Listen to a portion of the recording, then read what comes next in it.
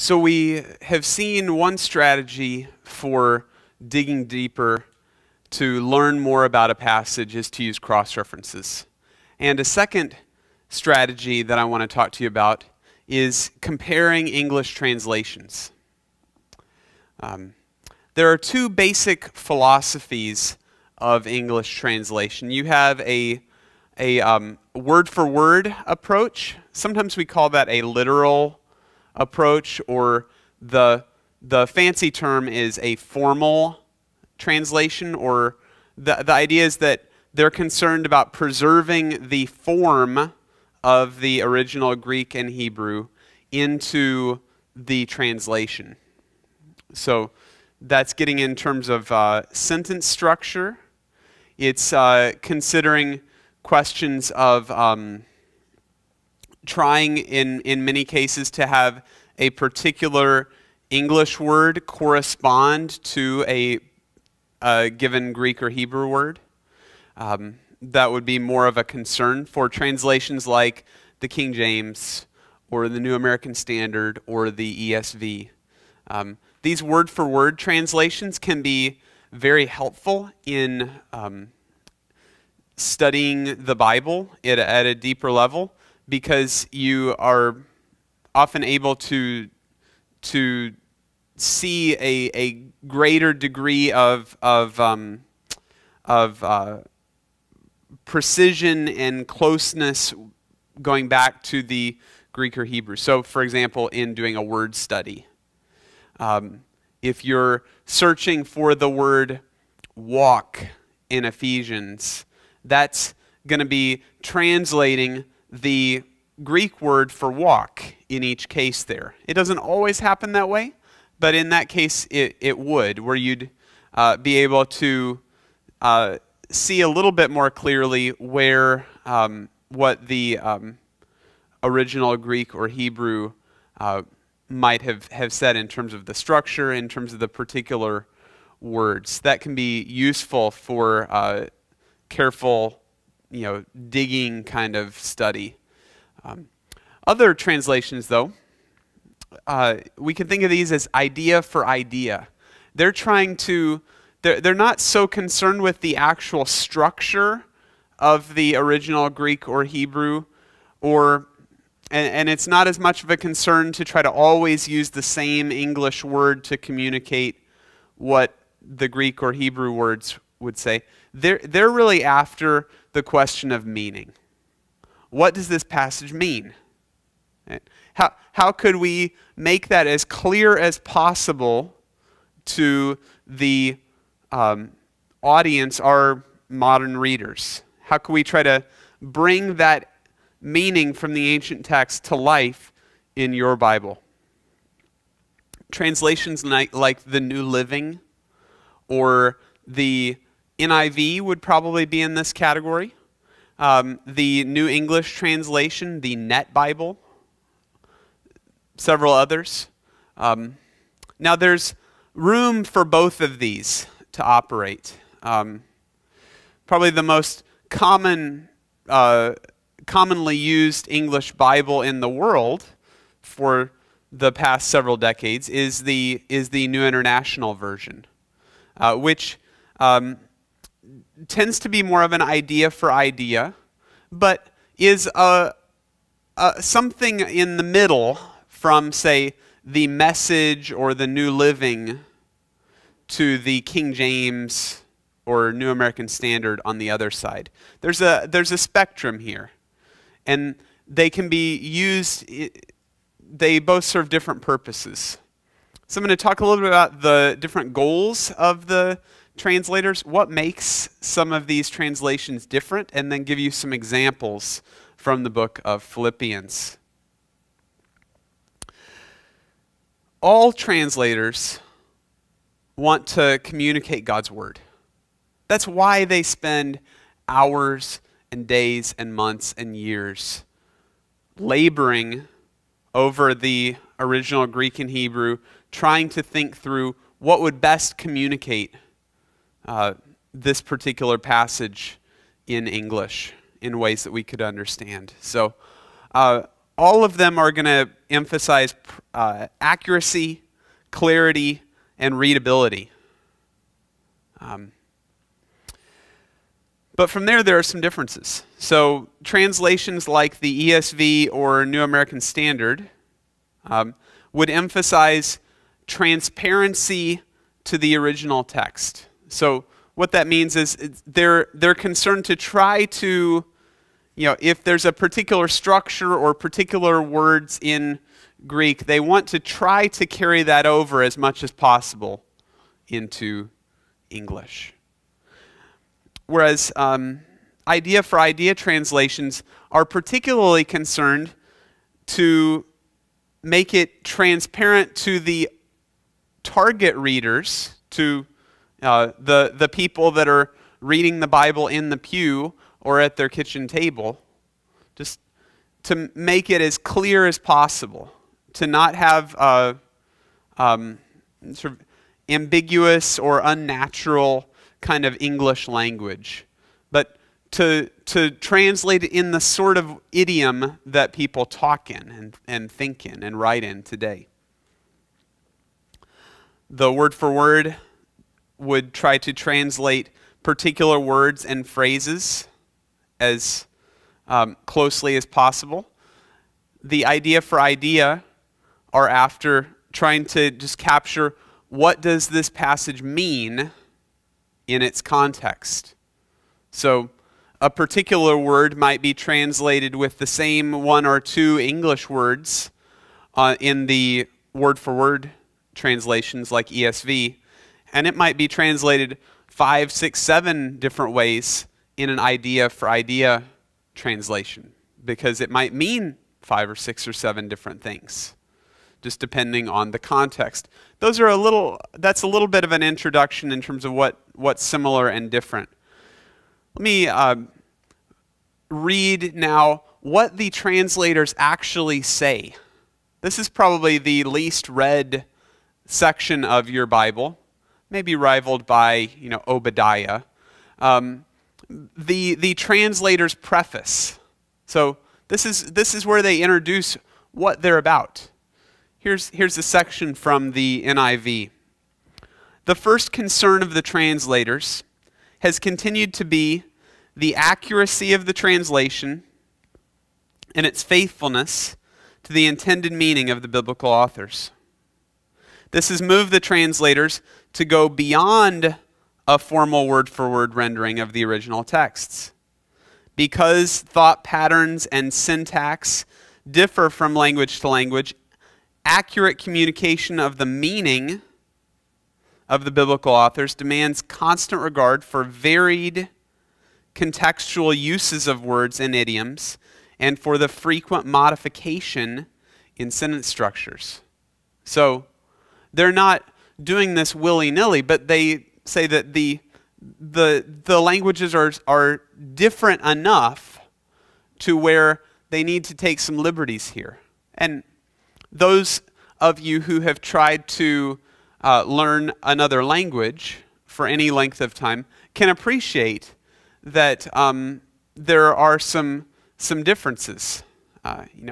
That the way that you might say something in Spanish is a little bit different than you'd say it in English. And it's a little bit different than you'd say it in German. There are particular idioms and phrases that would be specific to each. And an exact one-for-one doesn't always apply. So thus far the NIV. Now let's take a look at how the ESV translators explain what they're about. The ESV is an essentially literal translation that seeks as far as possible to capture the precise wording of the original text and the personal style of each biblical writer. Its emphasis is on word-for-word correspondence. It seeks to be as transparent to the original text, letting the readers see as directly as possible the structure and meaning of the original.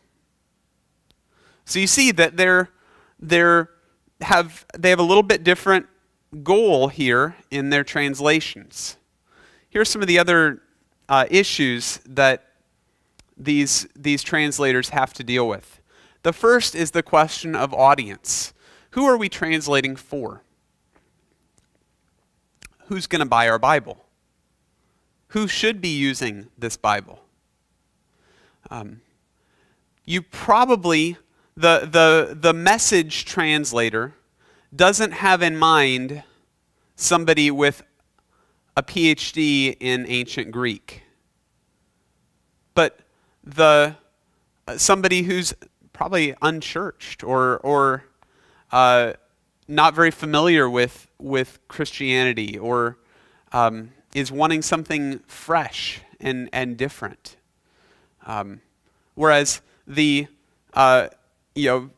probably today, if you handed the King James Bible to somebody that was a brand new Christian or that had never been to church, that person would probably be scratching their heads a little bit. Like, apparently God doesn't speak my language, So just to give a few examples, the question of audience.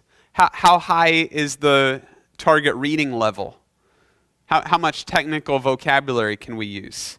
How familiar are they with Christian terms and theology? Consider, for example, Luke 2:7, nice Christmas passage here. The King James says that she, Mary, brought forth her firstborn son and wrapped him in swaddling cloths and laid him in a manger. Now the New Living says that she gave birth to her first child, a son. She wrapped him snugly in strips of cloth and laid him in a manger. The translators here are accounting for the fact that most readers today don't think in terms of swaddling cloths. You don't go to Target or Walmart and say, hey, can I have some swaddling cloths for my newborn? Now, you might not say, can I have some snuggly strips of cloth either. It's probably good that they didn't go so far as to say, wrapped him in a nice onesie or something. But you get the idea that they're trying to account for the fact that people today don't usually use the word swaddling cloths unless they've learned the King James of Luke 2:7. Let's look at another example, the question of ambiguity. Sometimes the original Greek or Hebrew is a little bit unclear what it's exactly getting at. There's some ambiguity, some potential for a few different ways of taking it. And so the question is, what do translators do with that? How much ambiguity do they seek to explain versus pass on? Are we wanting them to figure out the ambiguous passages for us, or try to keep it in there so that we have to grapple with it? One example from 1 Timothy 2:15. The ESV says, "Yet she will be saved through childbearing if they continue in faith and love and holiness with self-control." Now, you might think, wait, she to they? What's going on here? Well, that's actually the same sort of challenge in the Greek of this passage. That's the problem. How does the they relate to the she? And what does it mean to be saved through childbearing? This is a little bit unclear here. It's ambiguous. I thought salvation was through Christ, not through pregnancy and childbearing. What's going on here? Well, the New American Standard says women will be preserved through the bearing of children. So notice she becomes plural women here. This is a little unusual for the New American Standard, which is usually a word for word. And then you have if they continue. The Common English Bible, which is more of an idea for idea translation. Notice, a wife will be brought safely through giving birth to their children if they both continue. So here it's getting at a man and a woman. That's how they're taking they. So you have here several different options. There's a question of what sort of salvation. Is this salvation or preservation? Is this talking about Eve? Is this talking about women in general or a wife? Who's supposed to persevere in faith and love and holiness? It's ambiguous, and we see three different responses. Now, this is a case where it could be quite helpful to look at several of these translations and try to think through what the possible implications are. So to look at them as, in a sense, first level commentaries on the biblical text. Often if something is ambiguous or unclear to me in, say, the ESV, I might consult the NIV or another idea for idea translation to try to see if they make things a little bit clearer. So rather than just pulling off a commentary on the shelf, my first approach would probably be to look at multiple translations to see if I can gain some clarity and illumination there. Now, there is still a place for consulting the commentary and the study Bible. And you want to, none of these tools are a substitute for just careful wrestling with a particular passage, reading it in context. But translations can help here. Another big debate, especially in the last few years, is the question of inclusive language. The original languages used singular pronouns that were masculine. So, he, him. In cases where there is definitely a male person referred to, but also for a generic any person sort of reference. And some translators have wrestled with that because not as many people today use that kind of language. We would often say, they or them for just the any person rather than him, lest the ladies feel left out. So there's some of the questions. Similarly with the word brothers, which shows up numerous times in the New Testament. Kind of like guys, you guys, in some parts of the country today, as sort of the inclusive, or you guys, depending on where you're from. So what does brother refer to? Is this talking about an actual male brother, like a sibling? Would this be taught? But those are a little bit clearer cases. But what about a brother referring to another Christian? Is that specifically a male fellow Christian, or is there in view there men and women, any fellow Christian? How do you articulate that in English? Consider Matthew 18:15. Often this verse gets brought up if there's a conflict in the church, if there's some disagreement that needs to be worked through, or even church discipline.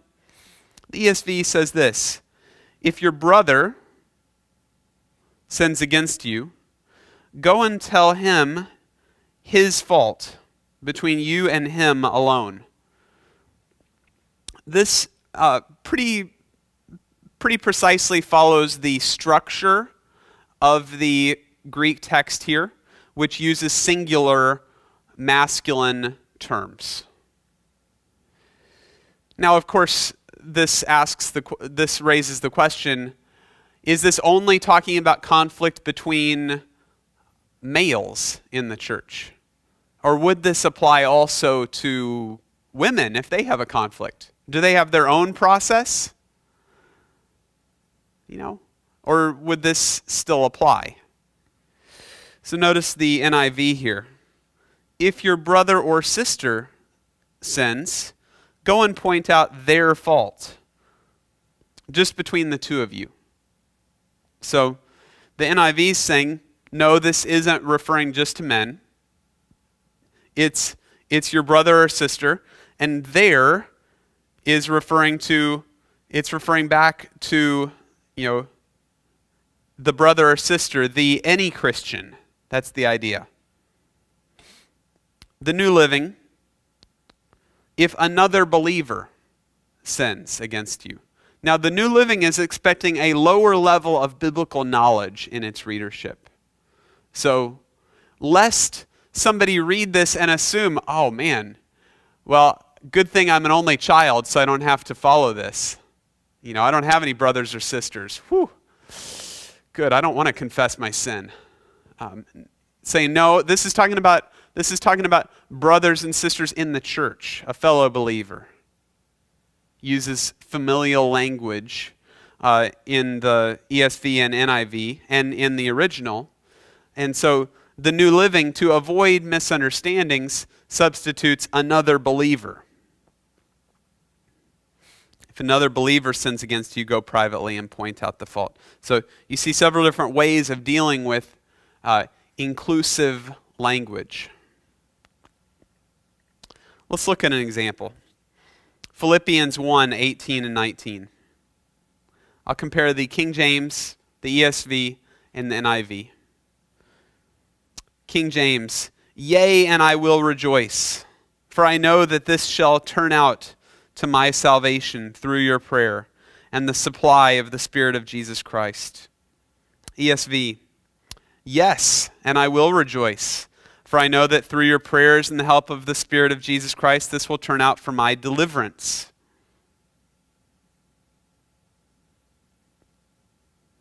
So notice here you already have one key difference. My salvation, my deliverance. Let's look at the NIV.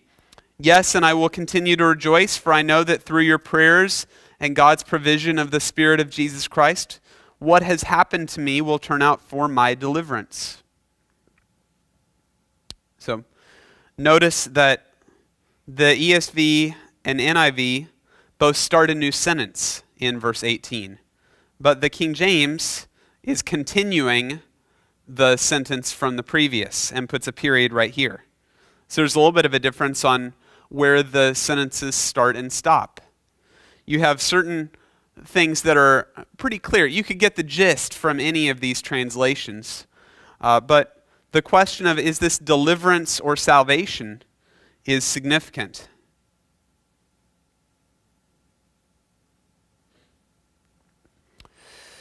Just to highlight here a couple of differences.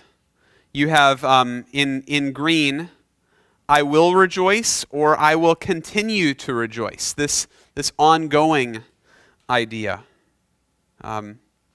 What is the supply of the Spirit? That's a little bit unusual. We wouldn't typically think of that. We typically use supply for like what happens in the back room of a big box retailer. And that's not quite what's going on with the Spirit here. You don't just order a new one from the supplier. ESV says the help of the Spirit, and NIV gets a little bit more clear here and says it's God's provision of the Spirit. And then, as I already noted, salvation or deliverance. So what? This raises the question in the context of what sort of deliverance does Paul have in mind? He's writing Philippians from prison. And so is he saying, I hope this is going to turn out for my deliverance from prison? The word salvation, though, in the King James, it is translating the word that normally in the New Testament we would translate salvation. And so I think probably that's right here. That Paul's not just looking to get out of jail, but he is looking to the last day and wanting Christ to be magnified in his body, whether he lives or whether he dies. He wants to finish well. He wants to hear the well done, good and faithful servant. The experience, the joy of final salvation. And so his concern isn't just getting out of jail.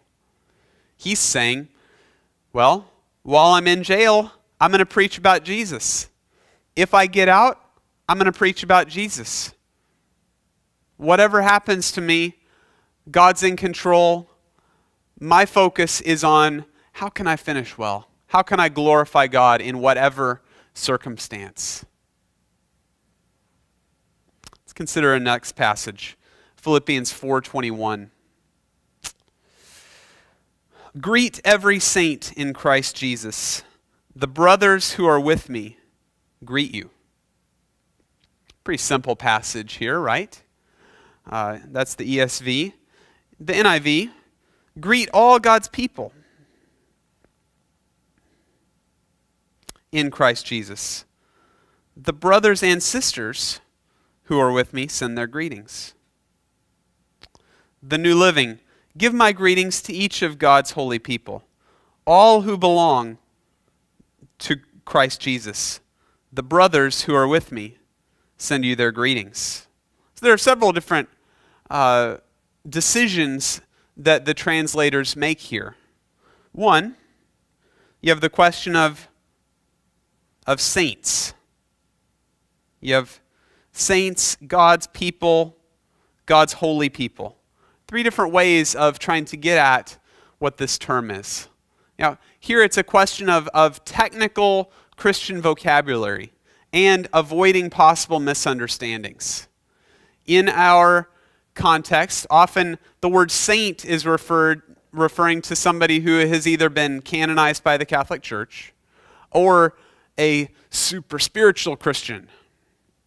Whereas the New Testament uses this language to refer to all Christians who have been set apart as holy by God, not those who have achieved some sort of super spiritual status or who have met all the criteria for the Pope. No, it's any Christian that God has made holy.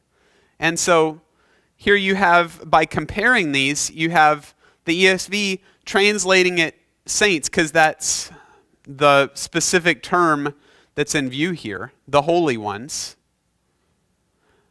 Then you have, but it's referring to God's people, God's holy people.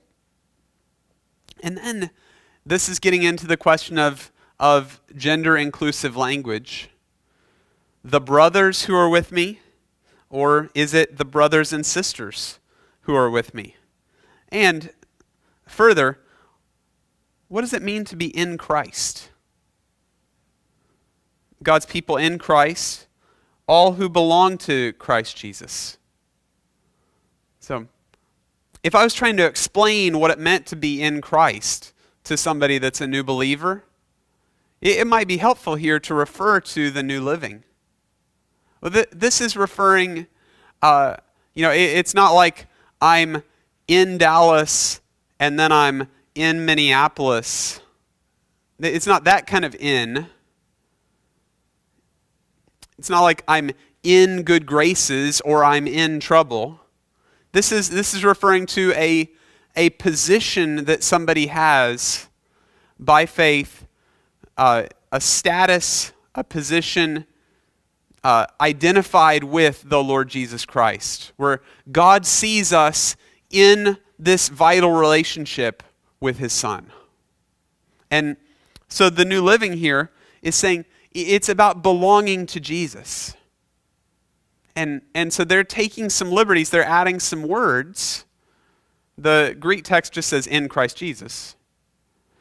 But it's getting at the idea of being in vital relationship with Jesus, belonging to him. So you see how they complement each other, I think. So just another way of visualizing it here in blue and red, in green. Let's summarize. This raises the question of, okay, who's actually in prison with Paul? Is he surrounded by men and women, believers, or is it just men like Timothy? Brothers in Greek is a little bit ambiguous here. Should the translators preserve or explain technical or potentially ambiguous theological language like saints or in Christ Jesus? I like to think of the wealth of translations that we have like a bunch of commentaries. You can go, and these are freely available to anybody in the world that has access to the internet. You can go to a website like Bible Gateway or Blue Letter Bible or BibleArc.com or many others and compare multiple versions very easily. Many of us also probably have more than one translation at home, and we could just open them up and compare and contrast. So really we have, all translations are having to make interpretive decisions. They're having to interpret what they are translating. And so because of that, we can treat them something like first-level commentaries. I recommend choosing one particular translation, like the ESV, for example, to be your main study Bible, but then to supplement freely with other translations. And it can be also helpful to, vary your reading to have some freshness and vitality in your study of Scripture. Oftentimes you hear things in a fresh way if it's in a different translation than you would normally use. And also, depending on your audience, you might want to read from a particular version, or a particular version that you think captures the main idea of the passage in a clearer way. So those are just a few ways to think about using different Bible translations.